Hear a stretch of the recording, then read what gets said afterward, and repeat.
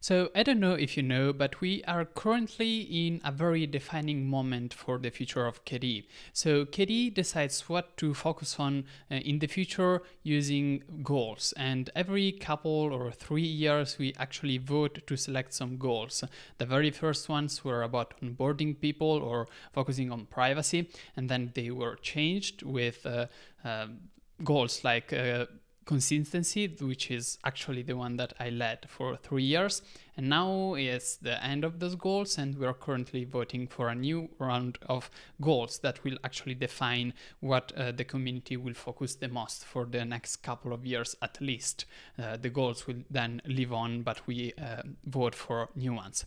So this is the page with the goals that will be voted. So let's actually go through them so you can see what we are currently voting on. And if I recall correctly, all of KDE developers vote, and you can actually see the goals and know in case which goals are selected what will happen. So first one is probably my favorite, is automate and systematize internal processes, which when it was first proposed was actually called professionalize KDE, but apparently that wasn't good enough for a name.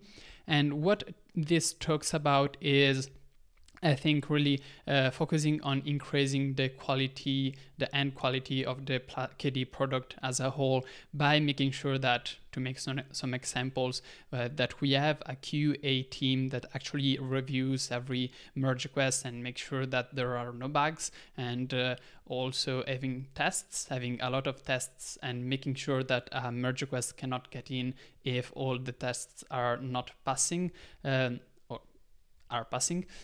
Stuff like this, making sure that you have the CI in GitLab, these kind of things. Also, the first proposal of this, the first version of this proposal also talked about actually having developers to work on KDE stuff internally. Currently, KDE does not quite hire developers for KDE related, like very KDE projects. There are some developers that are hired for, as an example, work on hardware that runs on KDE and stuff like that. Also people that work on promotion. But this actually said, okay, no, let's actually hire people to work on KDE products that the end user will use. I think it was removed from the proposal as it's more of a KDE EV thing, which is the organization that legally represents KDE and not as a whole from the organization. But we do still have, let's actually zoom in, some nice proposals like having linters, automating fuzzing, also coding and documenting the steps required for QA. And one thing that I really like, which I cannot see right now in this list, is when like a developer wants to actually step back from the KDE community, sometimes it happens for personal reasons or whatever, to actually make a process so that he can follow to make sure that all of the things he was working on keep on being maintained and everything. So I think this is a very nice goal. You can read it. It's publicly available, just like all goals. The next one is making Flatpaks a first-class delivery method for KDE apps. This was actually worked a lot already for the KDE is all about the apps goal that we had in the past version. And what is this about? Well, you guessed it, making sure that all KDE apps are on FlatHub and making sure that they work very nice, that we have a process to easily actually, port new apps for being on the FlatHub store and this kind of stuff. And it's especially important. I really like that the author actually pointed this out because of stuff like the Steam Deck where KDE Plasma is pre-installed and the Flatpak is the only application installation method. So if you want to install anything on the Steam Deck, you have to use Flatpaks. So all apps, all KDE apps that are not available as a Flatpak won't be able to be installed. If you don't know what Flatpak is, go check it out. I use it a lot actually, but I'm not very expert. Next one is the totally offline productivity and privacy PC PDA workflow.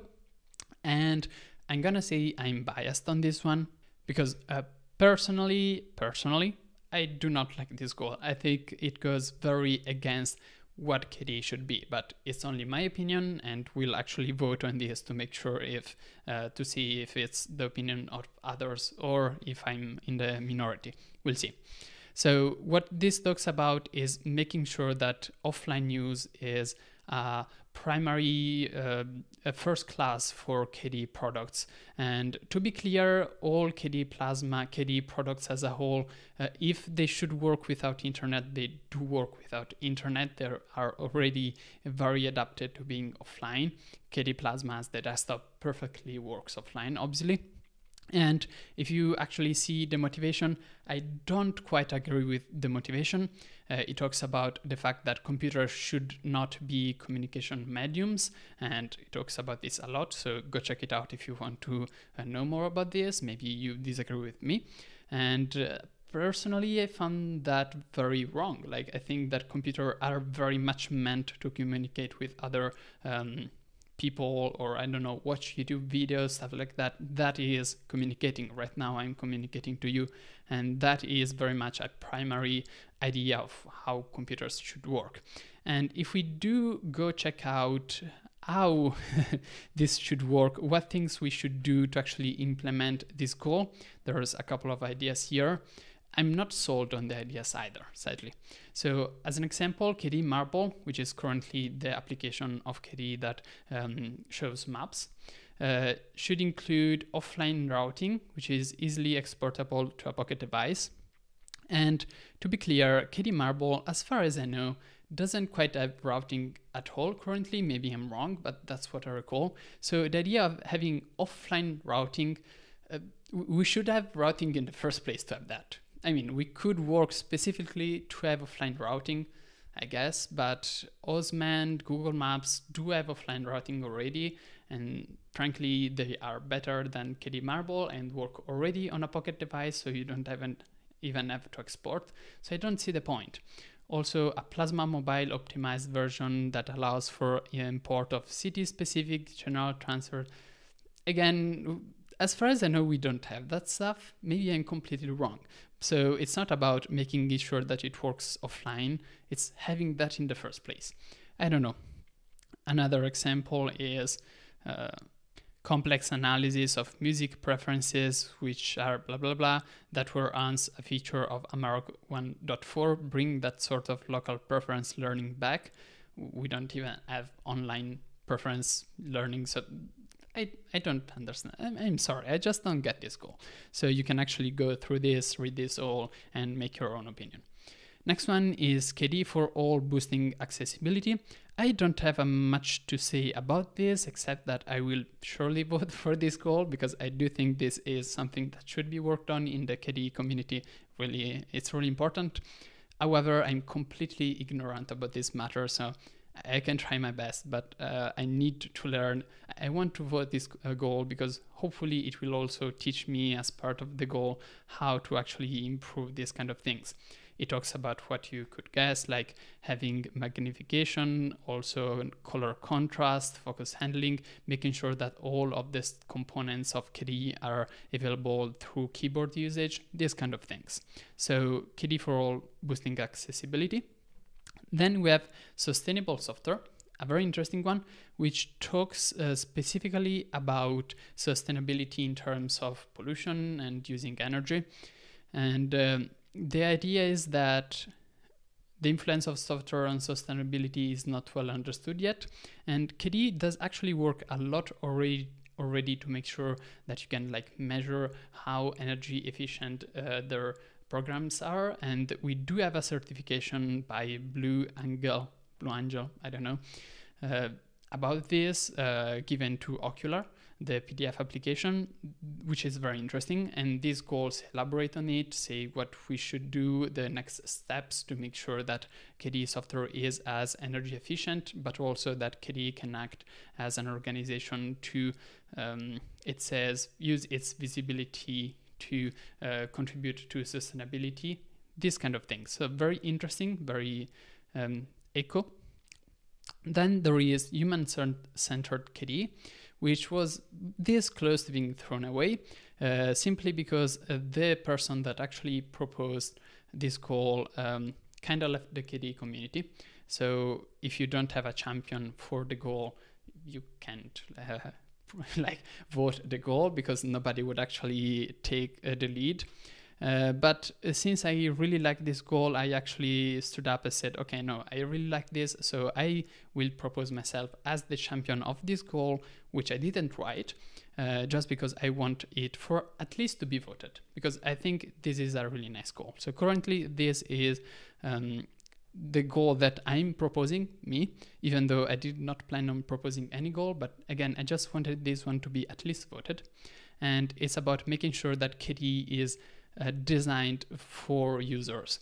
And it's really easy for developers, and I'm putting myself into that a lot, to say, okay, I know what KDE should look like, should behave like, and know I know what's best for users.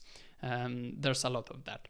And although we are often right, how developers are often right about what users expect from the product, this talks about things like usability research, which we don't do at all currently in KDE. So that could be something really nice. And also stuff like UX testing. These kind of things are discussed in this goal. You can read all of it. It's very interesting. I didn't write it, but I thought it was worth a shot. And finally, this is a goal that sadly didn't make it for a very similar reason. The person that originally proposed the goal went inactive, and nobody actually stood up for this one. If I could have proposed 2 goals, then I would have also tried to be champion on this one, because I think this one also deserves voting, but I cannot, and I prefer to be here. So this one probably won't get voted.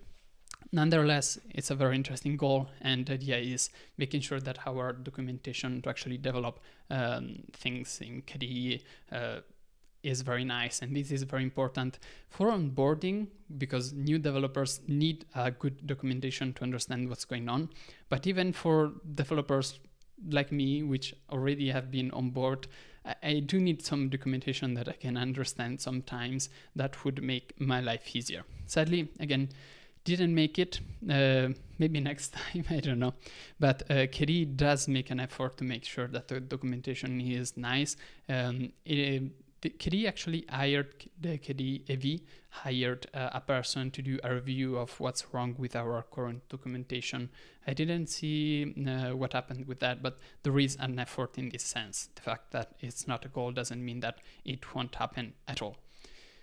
And that was it for this voting. What would you personally vote? And if you're a KDE developer, remember to vote these goals. The email to vote should go out very soon, maybe even before this video is published, I don't know.